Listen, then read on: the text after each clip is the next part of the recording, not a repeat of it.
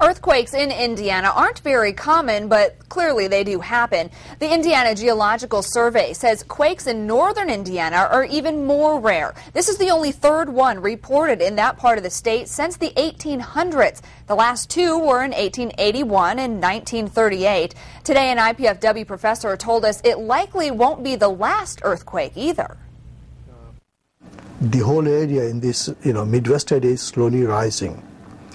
Because what happened about 12,000 years ago, there was a thick, ice on this area, ice ages. And since the ice melted, and this area is gradually rising because of the loss of the weight.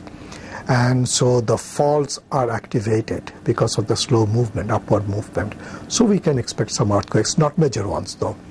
The last major quake we felt in this far north was the 5.2 quake in April 2008. That epicenter was in Illinois.